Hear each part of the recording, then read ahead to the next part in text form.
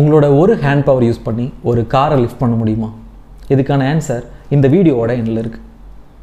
Hydraulic lift service ஸ்டேஷன்ஸில் பார்க்க முடியும். காரை மேலே கொண்டு போகிறக்கும் கீழே கொண்டு போகிறக்கும் அதை வாஷ் பண்ணுறதுக்கெல்லாம் ஹைட்ராலிக் லிஃப்ட் யூஸ் பண்ணுவாங்க. Hydraulic lift works based on pascals law. Pascals லா என்னன்னு ஃபஸ்ட்டு பார்த்துடலாம். அண்ட் ஒரு டூத் பேஸ்ட் எடுத்துங்க. இல்லை ஒரு டைரக்ஷனில் நான் ஒரு ப்ரெஷர் கொடுக்குறேன். நமக்கு பேஸ்ட் எங்கே வரும் அப்படின்னா இந்த டைரக்ஷனில் பேஸ்ட் வரும்.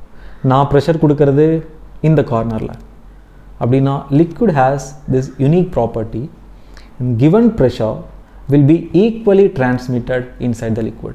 இந்த liquid நான் கொடுக்குற ப்ரெஷரை எந்த வேரியேஷனும் எந்த சேஞ்சஸும் பண்ணாமல் எல்லா டைரக்ஷன்லையும் யூனிஃபார்மாக ஸ்ப்ரெட் அவுட் பண்ணும். அண்ட் இன்னொரு நல்ல எக்ஸாம்பிள் வேணும்னா அண்ட் இந்த டயக்ராமில் பாருங்கள், ஒரு பிஸ்டன் இருக்குது. இந்த பிஸ்டனில் நான் ஒரு டைரக்ஷனில் ஒரு ப்ரெஷர் அப்ளை பண்ணுறேன். அண்ட் இந்த பிஸ்டனில் டிஃப்ரெண்ட் ஹோல்ஸை நான் க்ரியேட் பண்ணியிருக்கேன்.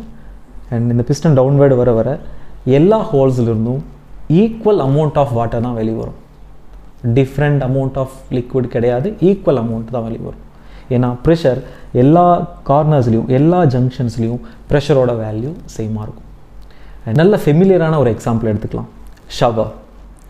ஷவரில் இந்த ஹரிசாண்டல் லெவல் எடுத்துட்டிங்கன்னா அண்ட் ப்ரெஷர் ஈக்குவலாக இருக்கும். அண்ட் அதனால தான் எல்லா ஹோல்ஸ்லேருந்தும் ஐடென்டிக்கல் ட்ராப்ஸ் தான் வெளியே வரும் and equal amount of water தான் வெளியே வரும். அண்ட் ஹைட்ராலிக் லிஃப்ட்டும் இந்த பேஸ் பண்ணி தான் ஒர்க் பண்ணும். இந்த ஹைட்ராலிக் லிஃப்டோட ஒர்க்கிங் எப்படின்னு பார்க்கலாம். ஒரு என்க்ளோஸ்டு லிக்விட் ரெண்டு பிஸ்டன் கனெக்ட் பண்ணுறாங்க with different cross section.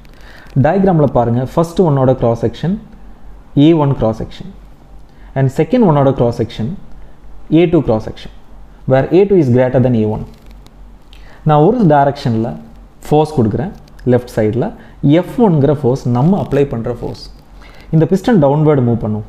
And இந்த பிஸ்டன் டவுன்வேர்டு வர வர லிக்விட் ஃபுல்லாக அப்படியே ரைட் சைட் சேம்பருக்கு அப்படியே மூவ் பண்ணும்.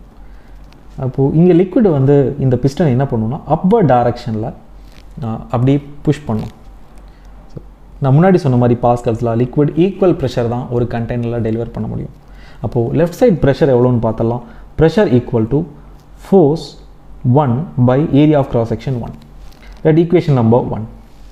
அண்ட் செகண்ட் சேம்பரில் பார்க்கலாம், இங்கே வர்ற ப்ரெஷர் அதே ப்ரெஷர் தான் இருக்கணும், பட் ஃபோர்ஸ் டிஃப்ரெண்ட்டாக இருக்கும். ஏன் ஃபோர்ஸ் மாறுது அப்படின்னா கிராஸ் செக்ஷன் மாறுது. அப்போது இங்கே வர்ற force F2 and because area of cross section is different A2 and is the second equation. Since both the pressures are equal, in the equation 1 and 2 equate பண்ணிடலாம் டைரக்டா. So answer F2 by A2 equal to F1 by A1. and இதுதான் நீங்கள் மைண்டில் வச்சுக்க வேண்டிய important formula. And வேறு extra formula எதுவும் படிக்க வேண்டாம். F1 by force per area ப்ரெஷரோட formula ரெண்டு ஃபார்முலா ஈக்குவேட் பண்ண போதும். சரி, நம்மளோட எஃபர்ட்டை இந்த ஹைட்ராலிக் லிஃப்ட் எப்படி கம்மி பண்ணுதுங்கிறத ஒரு சின்ன எக்ஸாம்பிள் வச்சு பார்க்கலாம். ஸோ நமக்கு ஃபைனலாக கிடைச்ச ஃபார்முலா இவ்வளோ தான். F2 equal to A2 by A1 into F1. F1 is applied force. So இந்த டயக்ராமில் பார்த்தாலே புரியும், இந்த A2 by A1 இந்த ratio A2 higher value, A1 value கம்மியான value. So A2 by A1 should be greater than 1. அது எப்போவுமே அப்படி தான் இருக்கும். டயக்ராமில் தெரியும் A2 higher value, A1 lower value. So அப்படின்னா ஒரு விஷயம் எழுதலாம், A21 A1 ஹையர் வேல்யூவாக இருந்துச்சுன்னா greater than 1 இருந்துச்சுன்னா நான் கொடுக்குற ஃபோர்ஸ் மல்டிப்ளை ஆகுதுன்னு அர்த்தம்.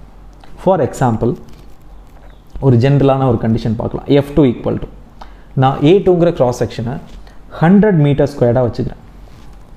அண்ட் நான் ஃபோர்ஸ் கொடுக்குற இடம் இருக்கு இல்லையா, அப்ளை பண்ணுற இடம், அங்கே வர்ற கிராஸ் செக்ஷனை 1 மீட்டர் ஸ்கொயர்னு வச்சுக்கலாம். நான் கொடுக்குற ஃபோர்ஸ் ரொம்ப வீக்கான ஃபோர்ஸ் கொடுக்குறோன்னு வச்சுக்கலாம். ஜஸ்ட் 5 நியூட்டன் தான் நம்மளால் கொடுக்க முடியும். அண்ட் இந்த ஃபோர்ஸ் என்ன ஆகுதுன்னா அவுட்புட் சைடு 100 டைம்ஸ் அதிகமாகுது. And totally it becomes 500 Newton in the right side. அப்போது நம்மளோட எஃபர்ட் அது கம்மி பண்ணிடும்.